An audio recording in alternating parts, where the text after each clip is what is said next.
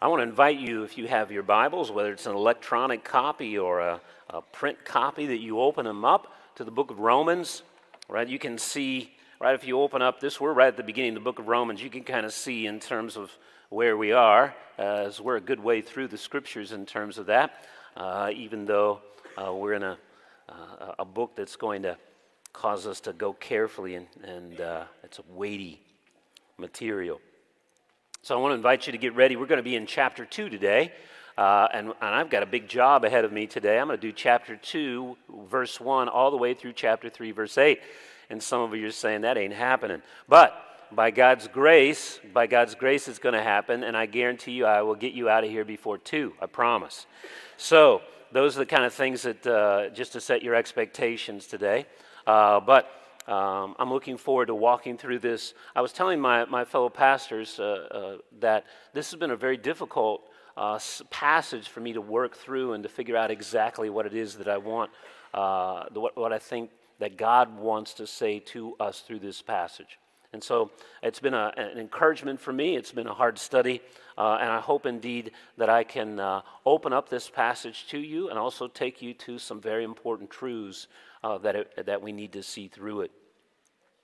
Now, I just want to remind you that we are, as we're walking our way through, I don't know if you've noticed, if you can turn around now and look on that back wall. First, I want you to look at Matt Jobson and Jake Holloway who are talking to each other right there. But other than that, look at the verses that are on the back. Those are the verses that we are memorizing as we walk through the book of Romans.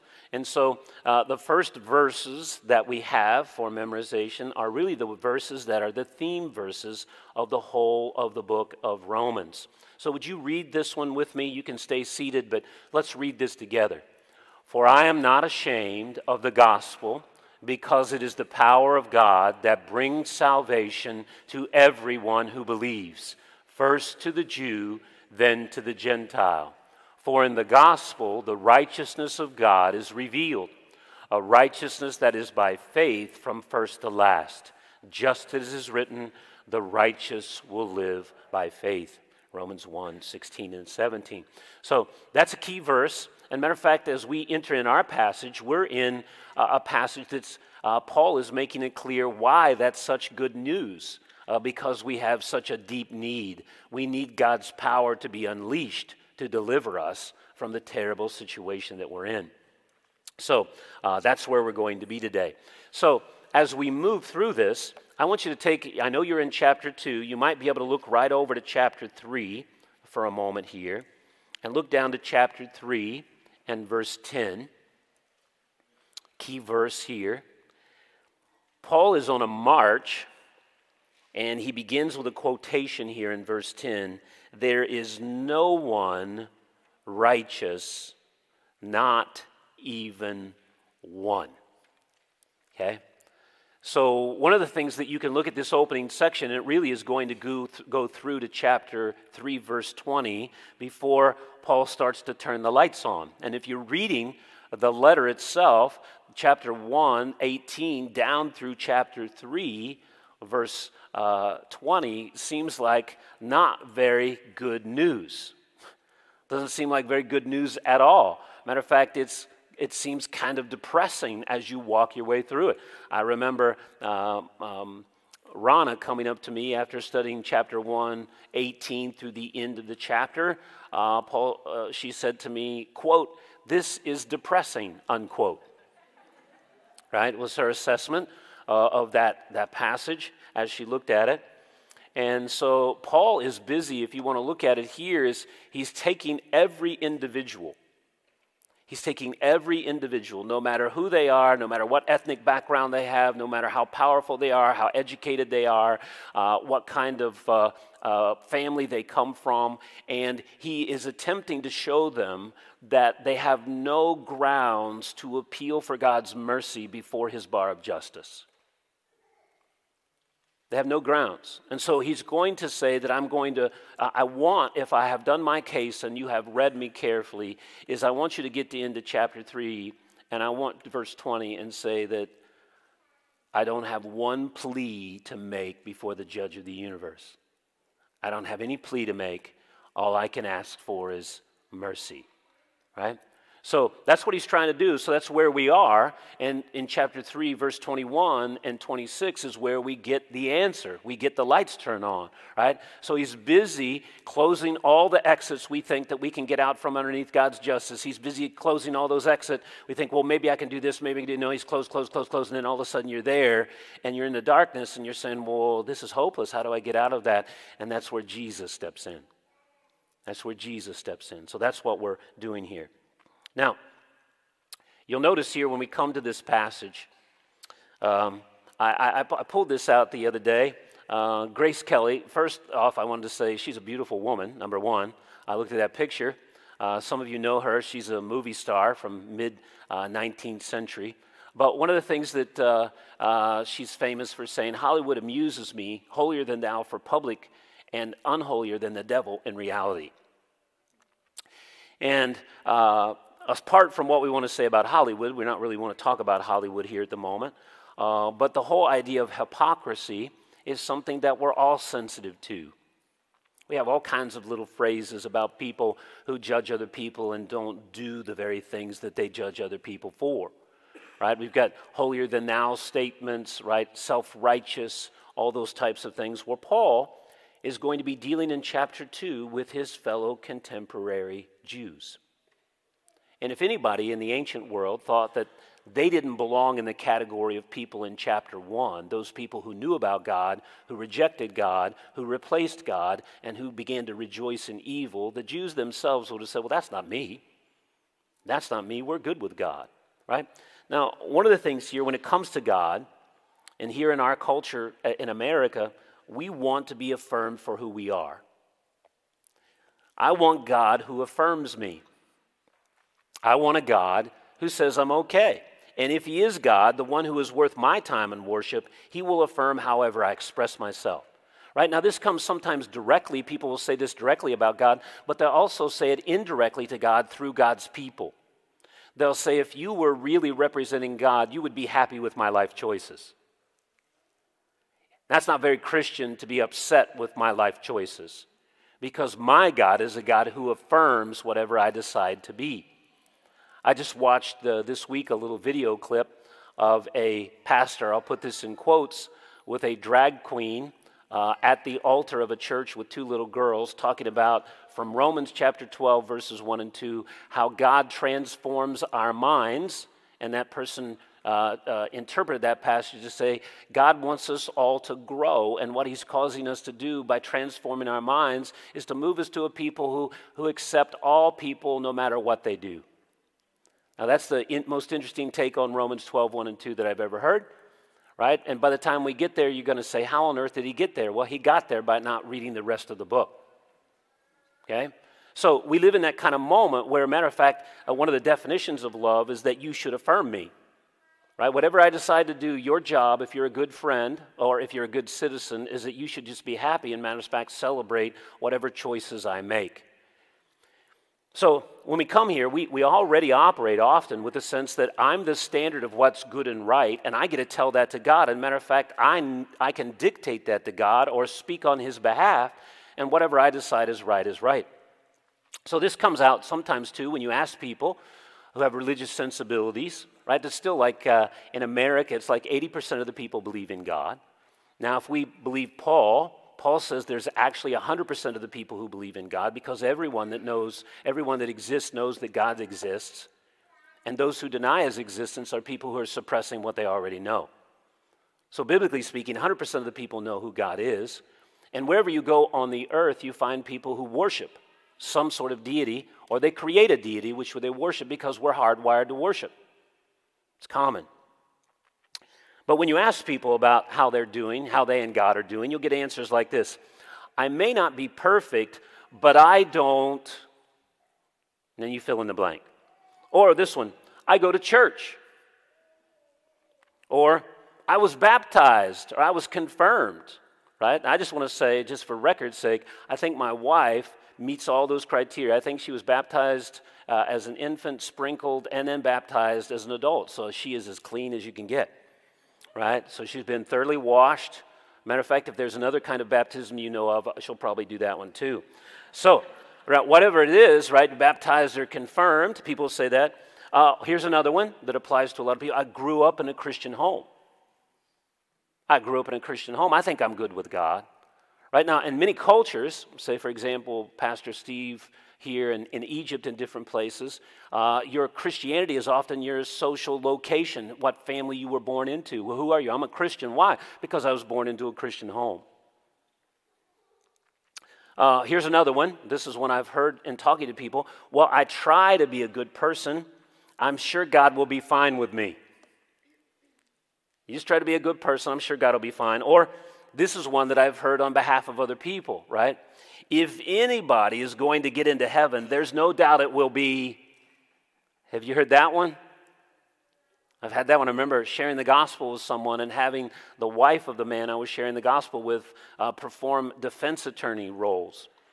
She was defending him, and I wasn't accusing him of anything, but her answer was, you don't know what a good man he is, and if there's anybody who's going to be okay with God, it's going to be him. Then, right, you've heard this within Christian circles or even from unbelievers talking about non-followers of Christ talking about Christians. How could someone call themselves a Christian and do, right, you've heard that one. Or, right, we even have a term right now where everybody is busy signaling their virtue, right, virtue signaling, taking badges of honor. I'm green. I'm holier than you are because I want a sustainable world, right? I recycle everything. I have sustainable foods. You know, I only eat cheese from happy cows, right? I only want chickens that have lived a good life so that their goodness flows into me, right? They're free-range chickens. I want to make sure that the cows were loved, right? Emily, right? So Emily loves her cows. Right, I want to make sure, right, because I want sustainable, and I don't want to use plastic. I want paper straws. And again, these are not a good or bad issues, but that sums, if you have those things, then you're more virtuous than other people. And it's interesting how that's very important for people to be more virtuous than other people. Why should we even care? Why do we even care about our own virtue is an issue, right? Or I am inclusive. That's another one. I'm not exclusive, I'm inclusive. Or I fight injustice. Or I accept that my skin color or sexual orientation makes me an oppressor. Okay, so I accept that. And that makes me virtuous, right, in terms of that. So we live in this moment where people are constantly struggling with their own idea of whether they're good or not, or whether they're good enough. In terms of that. But that just raises the question, how good is good enough? Right? How do you know if you're okay with God? How many things do you have to do? Now, this is why I want to say for Paul, when we read this thing, we often think, well, this seems negative. And there's a pressure in our culture. I want to come to church and feel good about myself, right? Because I want a God who affirms me. Well, one of the things that happens, right, if you've ever been to the doctor, is you don't want a doctor who tells you things that are untrue about you. Right? You go to a doctor and they take an x-ray, they do a CT scan, they look at you and they say, oh, there's some cancer in your colon. And then you go to walk up to them and they're having this conversation behind, well, we don't want them to feel bad about how they're doing, so when they come in, just tell them they're good. Right? Well, that happened to my mom this last fall. We were just recalling this where we were last fall, going in and out of the hospital before she had some surgery. And thank God she's doing really well right now. But that was an alarming. Nobody likes to have the word cancer said to you. But we understand that a surgeon or a doctor, that the pain they inflict is to heal, not just to injure. And what we want to say here, Paul is not inflicting pain because he's some angry old guy. He's not slashing and burning. He's not even operating from a position of his own moral superiority. If you know anything about Paul, you see his testimony all the time, and famously in 1 Corinthians 15, I am who I am by the what? By the grace of God. Right? I did not attain anything. I did not deserve anything from God. As a matter of fact, I wonder at his mercy because I was running the hardest I could against his purposes. I was killing people who were following Jesus. I hated God and his ways, and God in his mercy rescued me. And so Paul regularly talks about himself as the chief of sinners. the chief of sinners. That's his title. You can read about it in 1 Timothy chapter 1. So when we're listening to Paul, I want to encourage you, this is the pain of a surgeon. The pain of somebody who wants to promote healing in souls that are darkened and broken by sin. So Paul knows that the real question, and this is Pastor Will's, the real question is how does God think you are doing? Not how you think you're doing, but how does God think you're doing? Right? That's the real question, because he's the one that sets the standard. He knows that as sin is redefined, Paul knows that as we redefine sin and we soften it, we replace God's standards for our own standards, and then all of a sudden we don't need to be delivered from anything. We just need other people to recognize that I'm already good and that God's fine with me. And Paul is coming back in and saying, no, people are telling you the lie. This is the lie that started, right, in the whole biblical storyline in the Garden of Eden. Right, that I can be my own standard of what's good and right. Right at the core, right? Adam and Eve, the tree of knowledge of good and evil. Right? God wanted them to trust him to tell them who they were, about who he is, about the nature of their relationship with them, how they were to relate to one another, to let him be God and them be the human beings that he created. And instead, right, the evil one succeeded in tempting and deceiving Adam and Eve. And they wanted to be like God. The sad thing is they can't be because they're not God. And so in their skewed mind, they move God out of the picture and they start to become their own standard bearers.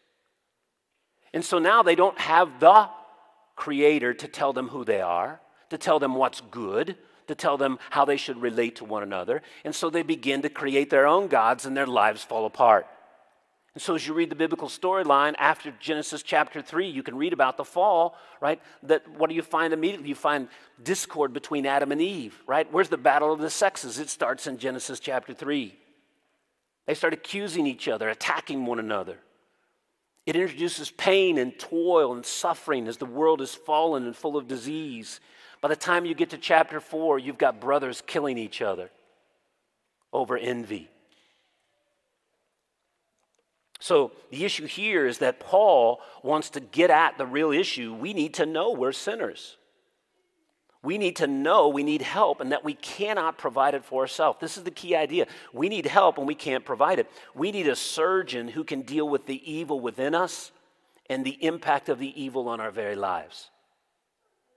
So the good news of the gospel is that the darkness that's within you that makes you want to elevate yourself over God, that make you the standard that judges everybody else, the person that envies other people and wants to tear them down, the person who is out of control when it comes to your appetite sexually or with food, right? The person who is unbridled in your anger and you seethe with wrath against other people. Who's going to deal with that cancer in your soul? Who's going to deal with that? And then ultimately, right? Dear Donna, many of you who don't know Donna here, Donna, just a beloved member of our church, and her husband John, just loved Jesus, served us. She was often the person who beautified our grounds by doing the flowers. And just a sweet, sweet Christian woman who's going to deliver you from your own appointment with death. Well, Donna, I'm confident that Christ has delivered her. And that's not the final word. We may go stand by a graveside, but that's not the last time. That's just a passing moment. One day, the Lord that has saved her from the darkness within her is going to save her from all the impact of the fall, and she's going to be new and fresh. Right? So that's the hope that we have. So the issue here is who's going to deal with that? So now he goes right now, and this is where you're going to find Paul frequently. He's going after his own contemporaries. He's going after his own people. Okay, and this is a love. Any of us know that who are followers of Jesus, the people closest to us are often the hardest people to deal with. Not because they're a problem, it's because we're a problem. Because when you go up to Uncle so-and-so or mom or dad or sister or brother, you bring all of your life with you and they've lived with you. And you've sinned and you've done some stupid things, right? And sometimes you've been careless toward them and you've misrepresented Christ. And sometimes you were a hypocrite. You said things and then you didn't follow through. And so Paul's dealing with the people who know him. They know he was committed. They know he's turned his back on the Judaism that they believe. They know that he's walked away from the synagogue. They know these things that have happened to him, and he's going back after them. If you want to see his attitude that lies behind chapter 2, you need to go read chapter 9, the very first part of the chapter. Paul says, I wish I could be accursed for the sake of my contemporaries. My heart is broken for them. So this is Paul's labor of love, his labor of love to tell them who they are. So Paul steps in to deliver the bad news they need to hear in order so that they'll be open to the good news. That's what he's trying to do, okay? Now, so let's walk through it. So what he wants to say, and you'll notice here a very important word just as we begin, you therefore, right? If you circle that little therefore is saying he's drawing something forward from the previous passage. Here's the accusation that he's making against his fellow Jews.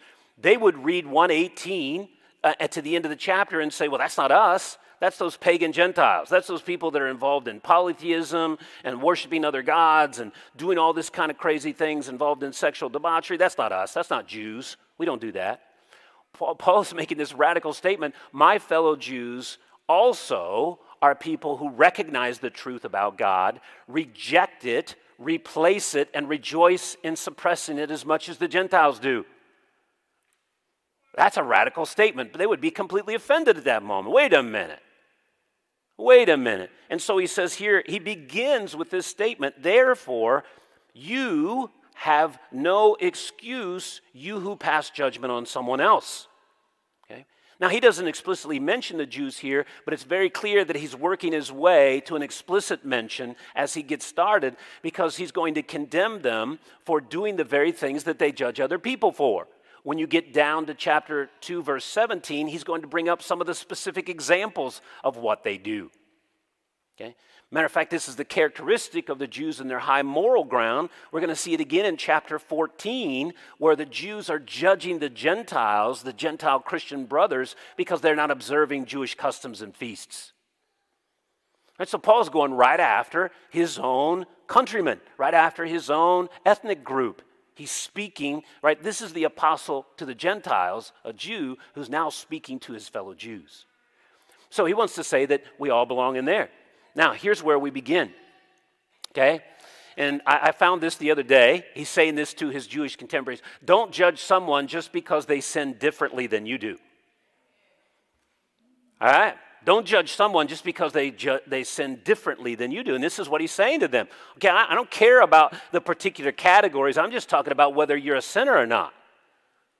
Okay, just because you can stand at one moment and say, I don't do that, and I don't do that, right? You remember the famous scene of Jesus, right? Seeing the Pharisees and say, oh, I don't do these things, and I don't do these things. And then contrasted with the publican who's sitting down there going, God, be merciful to me, a sinner. And Jesus says, who do you think was justified before God? Right? So the issue here, this is what he's poking at them. Don't judge someone just because they sin differently than you do, is what he's after. All right? Now, here's where we begin. So let's read down through verse 6. You therefore have no excuse, you who pass judgment on someone else, for at whatever point you judge another, you are condemning yourself because you pass judgment, do the same things. Now, we know that God's judgment against those who do such things is based on truth. So when you, a mere human being, pass judgment on them and yet do the same things, do you think that you will escape God's judgment? Right? Now, first, I just put it here, is that Paul is going to take this next section all the way down to the end of chapter 2, and he's going to marshal his evidence for why it is that Jews are sinners like the Gentiles. That's what he's trying to do. And he's going to take a very detailed attempt to go after it. And the very first thing that he says in these first three verses, they disobey what God demands and wrongly think they're off the hook. They've got their own standards. They see themselves over other people. They don't sin like those Gentiles do. We're not involved in heathen worship of idols. We're not involved in sexual debauchery. Haven't you read the Old Testament law? We don't behave that way. Right? Haven't you read what God revealed to us in Scripture? We don't behave that way. And so they're standing what they think is high moral ground from which they're looking at the Gentiles and saying, well, we're not like that. And Paul just comes straight back and say, no, the things that you're judging them for, you commit. which would have been tremendously offensive, right? Then look at verse 4. He says, or do you not show contempt for the riches of his kindness, forbearance, and patience, not realizing that God's kindness is intended to lead you to repentance? But because of your stubbornness and your unrepentant heart, you are storing up wrath against yourself for the day of God's wrath, when his righteous judgment will be revealed. God will repay each person according to what they have done. Okay. Now, the issue here is their hardened hearts, right? Their sense of self-righteousness, their sense that I'm okay with God, right? We're not like those people, right? We're not like those people. That's terrible, right? And it's really their hearts are hardened to their own sin, and they mistake God's restraint for his approval.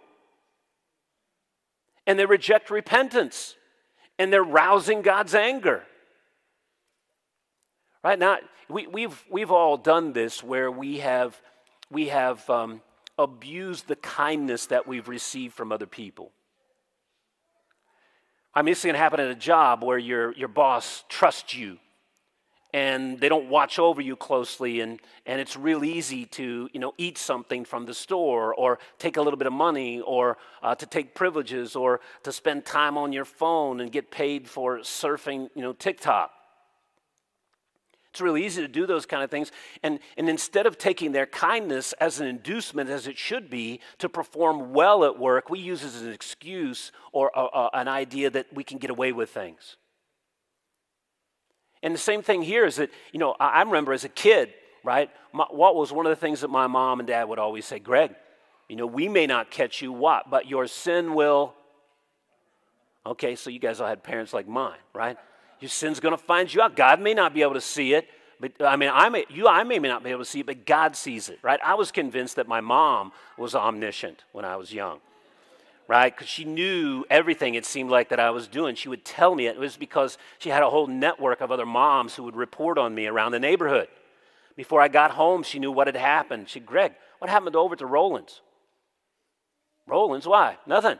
We were playing over at the Rollins. Greg, what about that wall that fell down over at the Rollins?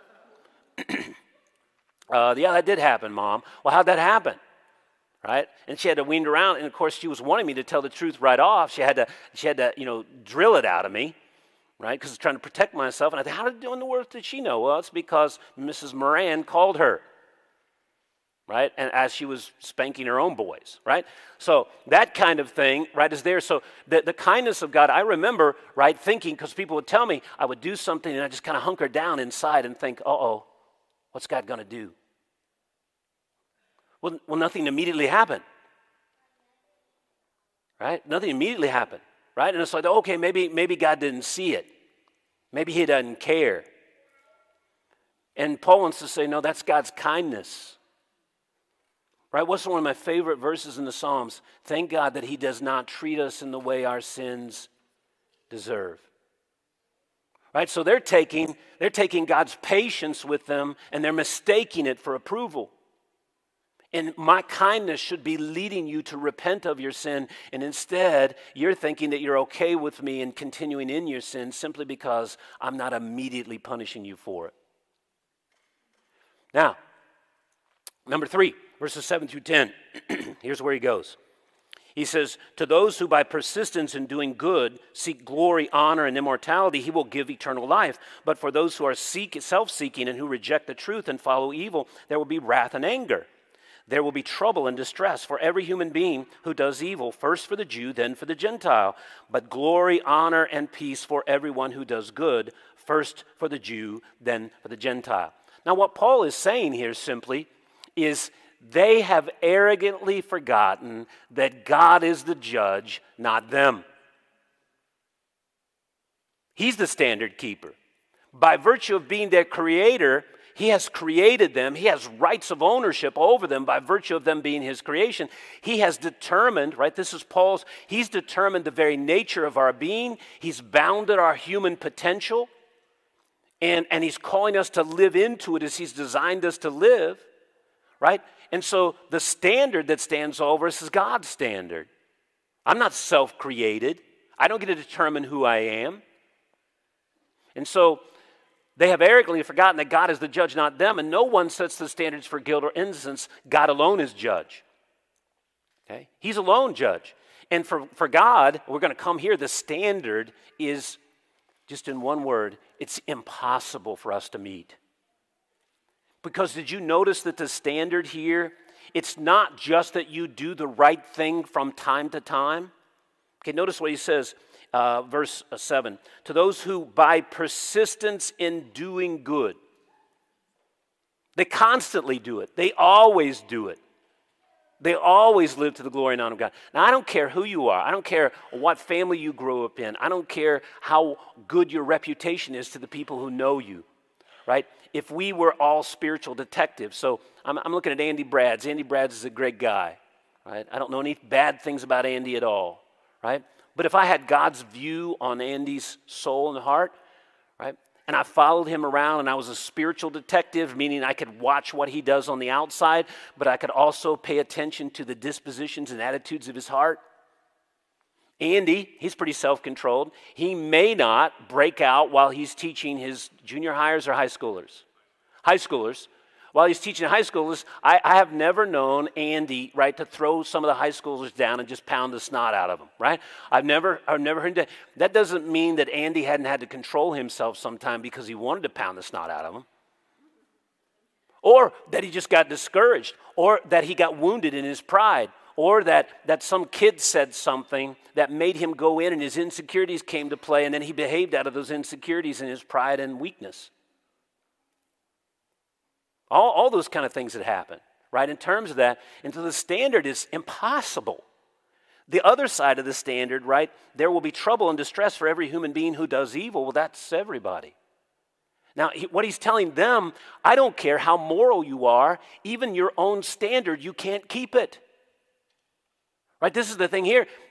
Okay, let's just start with your own standard, right? You think you should be honest. You think you should be a person who doesn't reduce people to objects that you use, that you should be a loving person, and so forth and so on.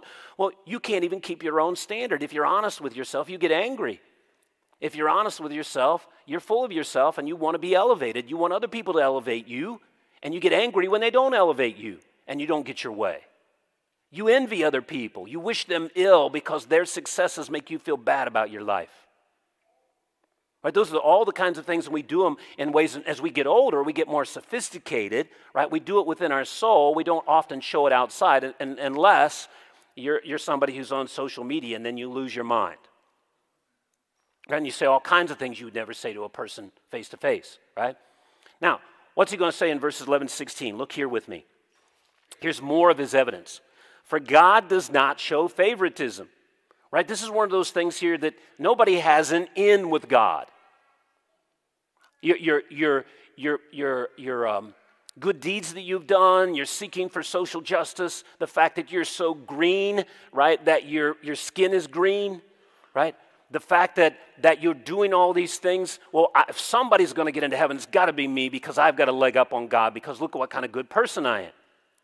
Well, God doesn't have partiality. He doesn't respect, it's kind of a word that has to, he doesn't respect one face over another. And so here's what he says.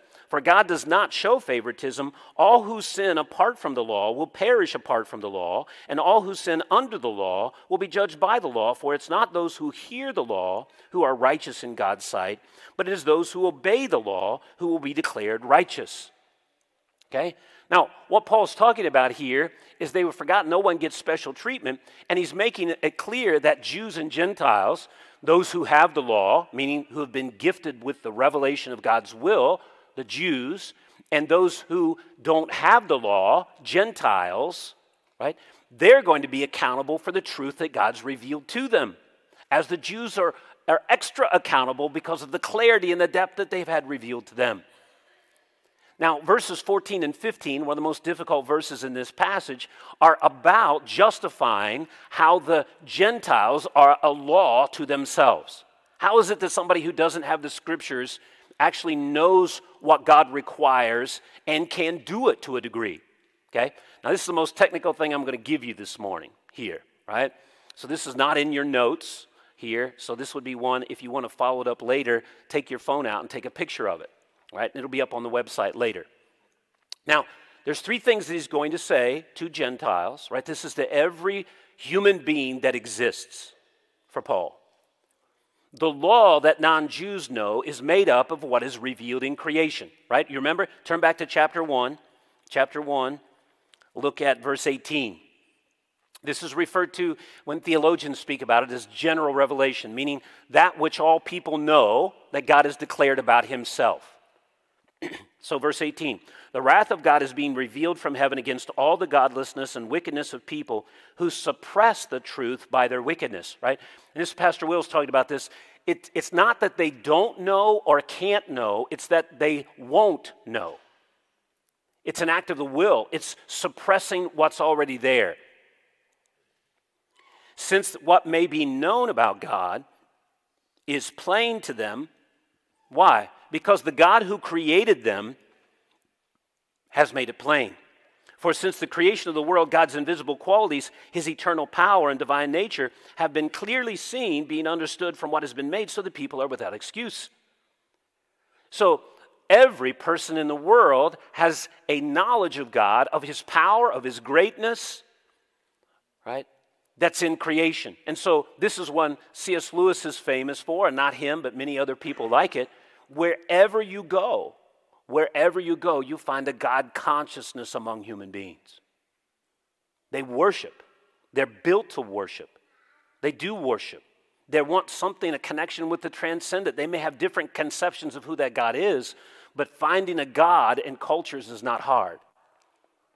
It's in the West where we're trying to suppress that as best we can. Right? So the second thing is, come to the end of chapter 1, come down to verse 32. Although they know God's righteous decree that those who do such things deserve death, they not only continue to do these very things, but also approve of those who practice them, right? The other aspect of this, we call this in the idea, human beings are created in the image of God.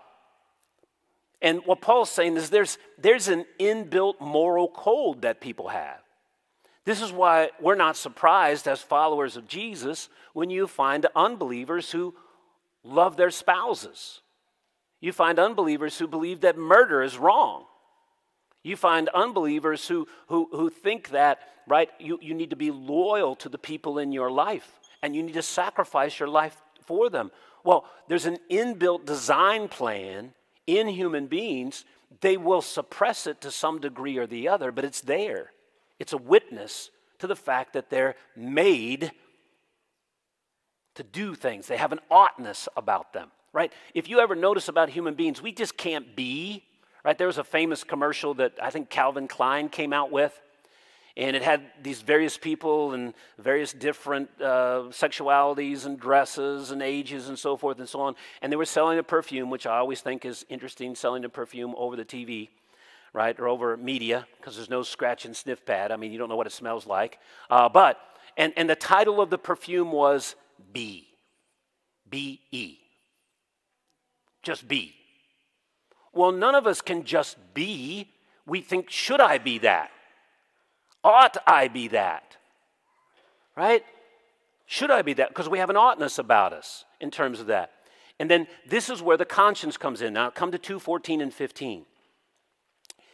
He said, indeed, when Gentiles who do not have the law do by nature the things required by the law, by nature it's inbuilt in them, they are law for themselves, even though they do not have the law. They show that the requirements of the law are written on their hearts, their consciences also bearing witness. Now, so here's the third part of it. So they have knowledge of what's built into creation. They have the ability to understand what God has revealed himself in creation. They have an inbuilt moral code so that they make judgments on people, and they themselves even sin in the face of the fact that they know it's wrong. Then thirdly is they've got a conscience, right? For Paul, the conscience is a morally neutral mechanism. This is what my diagram is about. Your conscience is the hard wiring. It's like the software that's built into you as a human being. And you're just made to act on principle. You're made to evaluate your choices over against your beliefs and values. So the beliefs and values that God has made available to them in creation has built into them When you do something, your conscience checks whether what you did agrees with what you believe. And when they disagree, it goes guilty. It makes you feel uneasy, right? But the conscience is only as valid in its judgments as are the beliefs and values that inform it. So what are busy those who are rejecting God? They're busy, and this is the whole process of Romans chapter 1. Although they know God, right? They didn't glorify him as God, but they suppressed what was known about him and exchanged the truth for a lie. So they're busy replacing what God's put in there. They're fighting against their own inbuilt design, and they're replacing it with alien norms of their own making so that their conscience will stop bothering them. This is why you find people at the end of chapter 1 who are sinning with a clear conscience. They're consistent with their false beliefs, the lie, as Paul would say it, and they're trying to conform their life to that lie. Okay? So those three things Paul wants to say, and so they have a law. The Jews obviously have a law, and so that's Paul's point. Okay? Now, wow, I'm moving. I'm getting there. I may get done. Okay, let's look at chapter 17 to 24, right? He's continuing with his evidence, right? We're still building it. What are some specific examples, Paul, right? If you can hear, Paul often will bring up the people that he thinks he's having a dialogue with, right? He envisions. He'll sometimes let them ask the question. He's going to do that in chapter 3. But, well, wait a minute, Paul. You're speaking in principle right now. You give me some examples. Well, here he goes. Verse 17. Now you, if you call yourself a Jew, if you rely on the law and boast in God, if you know his will and approve of what is superior because you are instructed by the law, if you are convinced that you are a guide for the blind, a light for those who are in darkness, an instructor of the foolish, a teacher of little children, because you have the law, the embodiment of knowledge and truth, right? Well, that's a pretty high, right? Sounds like a pretty, we're not like them. They need to look to us for guidance. Here's what he says, 21. You then, who teach your others, do you not teach yourself? You who preach against stealing, do you steal? And of course, these are all rhetorical questions. You could rephrase them as statements. You who preach against stealing, steal. Okay? You who say that people should not commit adultery, do you commit adultery? You who abhor idols, do you rob temples? And here he's talking about inappropriate engagement with cult and idolatry. 23, you who boast in the law, do you dishonor God by breaking the law? And then he backs it up with something that's been true of his people from time immemorial. He quotes here from Scripture, here in verse 24 from Isaiah 52, as it is written, God's name is blasphemed among the Gentiles because of you. Well, this has been the case among the Jews since time immemorial. God created them to be the venue through which his character and his wonder would be displayed to the world. They were to be the light to the Gentiles. They were to be the people to declare God's character and to open a way for the Gentiles to come into the blessing, right, of creation. And instead of becoming a light to the Gentiles, they were sucked into the darkness of the Gentiles. They became like them and compromised God's glory.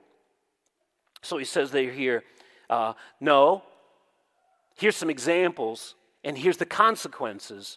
God's name was dishonored.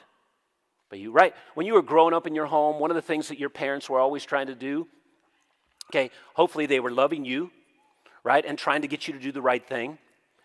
But sometimes when you were a good kid, like David, he was always a good kid. David Knight Kirk, our worship ministry, he was always a good kid. When David was obeying his mom, he would bear witness to his mom's standards, to his mom's character, because little David was nice, and he was kind, and he was respectful, and he obeyed the authorities in his life, and he cleaned up his room, and he was just the ideal child, right, David? Right? That's what Allie says too, right? Ideal husband, right? But you bear witness. But many times, David bore witness to his mom's standards when she was spanking him. because she was saying, that's not consistent with my character. I love you too much, David, to get away from that. If you persist in that kind of behavior, it's going to ruin your life, ruin the people in your life. And your mom said, that's not good, right? And so what's happening here is the consequences, they've misrepresented God, and God bore witness to his character, not positively through his people, but through his judgment of their misbehavior.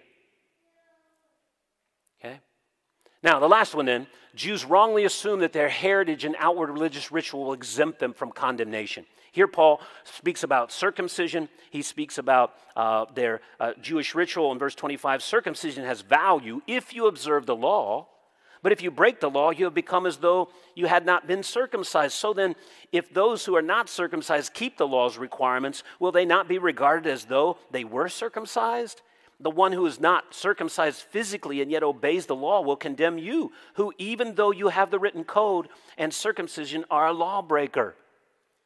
A person is not a Jew, one who's rightly related to God, who is one merely outwardly, right? So we say to us who are non-Jews, it's not somebody who just goes to church. It's not somebody who just gets baptized. It's not somebody who dresses rightly when they come to church on Sunday morning. It's not the person who just uses the right phraseology all the time. It's not the person that tithes or makes sure that they give a little back to the church or for the ministry or whatever the case may be. That's not what makes a person a Christian.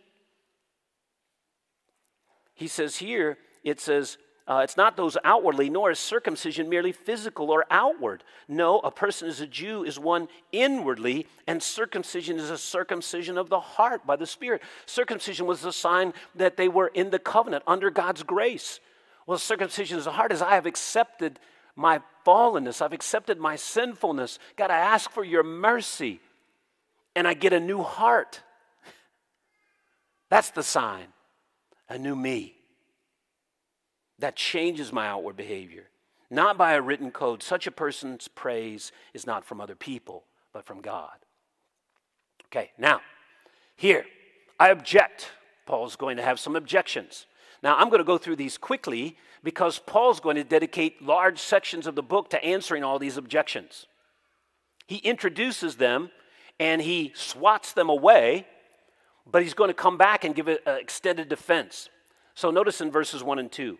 What advantage then, Paul, is there to being a Jew? And of what value is there in circumcision, right? Well, like Paul, you've made it that the Jews don't have any advantage. You go to chapter 9, read all the advantages. Chapter 9, the very first part. The preeminent advantage is through them came the Messiah. Paul, is it really, and he once said, no, it's wrong. Much in every way. First of all, the Jews have been entrusted with the very words of God. Right? So you've had more truth, you've had more revealed about God than anyone. That's a great advantage. The sad thing is that you've taken more truth and you've rejected it in the face of deeper and greater knowledge. It heightens their guilt. Right? It's one thing to have somebody do something that they shouldn't do, right? So in Pastor Van's family, his boys, they were rugged, some difficult boys, like Jared, one of them there, some difficult boys. It's different if Jesse does something and he didn't know it was wrong, that it was against the rules. It's a little bit different if he had walked up to Jared and said, Jared, don't do this. And then 2 minutes later, Jared does it. That's just different. That's what he's talking about with the Jews. Then the second one, if they are sinners like everyone else, doesn't that mean that God has been unfaithful to his promises? Look at verse 3. What if some were unfaithful? Will their unfaithfulness nullify God's faithfulness? Not at all. Let God be true and every human being a liar, as is written, so that you may be proved right when you speak and prevail when you judge. Right? Now this one, he's going to take 3 chapters to answer this question. Chapters 9, 10, and 11. Okay, it's a big one. Okay? And he's going to say, no, God has been faithful to his promises to the patriarchs. So don't come back at me and say that this gospel undermines God's faithfulness. Then the final one. Here he comes. But if our unrighteousness brings out God's righteousness more clearly, right? This is the kid, right? You know, I know I disobeyed you, Mom, at the grocery store, and I know I pulled that big display down and things went everywhere, and you know, things broke and things like that. But Mom, you were able to display your righteousness when you disciplined me. At least I ought to get some credit. Right? I mean, come on, Mom. In a much darker way, it's like Judas trying to come to heaven and saying, hey, I got Jesus to the cross anyway. So he comes and says here, certainly not. If that were so, how could God judge the world? Someone might argue, if my falsehood enhances God's truthfulness and so increases his glory, why am I still condemned as a sinner? Why not say, as some slanderously claim that we say, let us do evil that good may result. Their condemnation is just. Now, all three of these, and when we get to chapter 6, 7, and 8, he's going to deal with the famous question, if when I sin, grace abounds, maybe I should sin a lot. Right? Sounds like something that some child has probably thought of at one time. Okay? Now, so let me draw lessons, right? Our time is coming up. So let me draw lessons. Can I just get just a recognition I made that all the way through? And I hope that was understandable at the same time, right, in terms of that. But here's some big points to take away, right, from this. This is the fundamental thing. God the Creator is good and determines what is good. Okay, now this is the whole biblical wager. As the Creator of all things, right, when he finished creating, what did he say? This is very good. Well, what did that mean in that sense? Well, it conformed to my exact created intentions. It reflects my purposes for my creation. There wasn't some other standard of good that stood outside of God that he said, does this correspond to goodness? No, he is the standard of goodness. So God is good in terms of all of creation knows him and is accountable to him for what they know. Right? So this is the premise all the way through. All creation knows. For Paul, right now I know this is a contentious statement, but for Paul, there is no genuine atheist. And what I mean by genuine atheist, someone who cannot know that God exists. There are people who reject what they do know, but there are no true agnostics or atheists. Everybody knows. Everybody knows. And more than that, it's just not that we know, but we're accountable to him for what we know. Then thirdly, God is judge and will finally judge everyone. Right? This is a strong statement, right? I can think about, well, all I'm worried about is pleasing my boss or getting through this week or my wife being happy with me and not coming down on me for something or making sure my parents aren't unhappy with me or whatever the case may be, right? College students, when that grade report comes and they actually ask me what it is, I don't want to be ashamed before them, right? Whatever the case may be, those are all simple ways that we're wired to please, but we're ultimately wired for well done.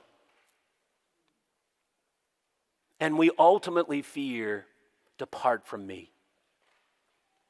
Okay? God's standard is perfectly done truth.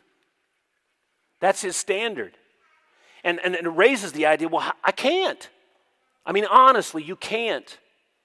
Right? If you're honest with yourself about every day you've got broken pieces lying around. Every day, if you're honest with yourself, you've got grounds to say, God, I went my own way. I dealt with this in a way that you didn't call me to. I struck out at this person. I did it in my heart even though they didn't know it. God, I fell into temptation today. I went places on the computer I shouldn't have gone. I wasted the opportunities you've given me. I went too far in my relationship with my girlfriend. I did all these kind of things. That's just what happens every day. And if you're not honest with yourself about that, you just don't have a good self-assessment. Every day. God sets the terms of salvation and the only one who can save. Paul's point he's going to say later on, God shuts all up to disobedience. Why? So they will cry out for mercy. Because they can't earn it. Okay? Now, any of you recognize that song? Just as I am, without one plea. Right? David, will you come up? This is my last slide here. I want David to lead us in the last song here before we read a little scripture here. This is one of my favorite moments from C.S. Lewis.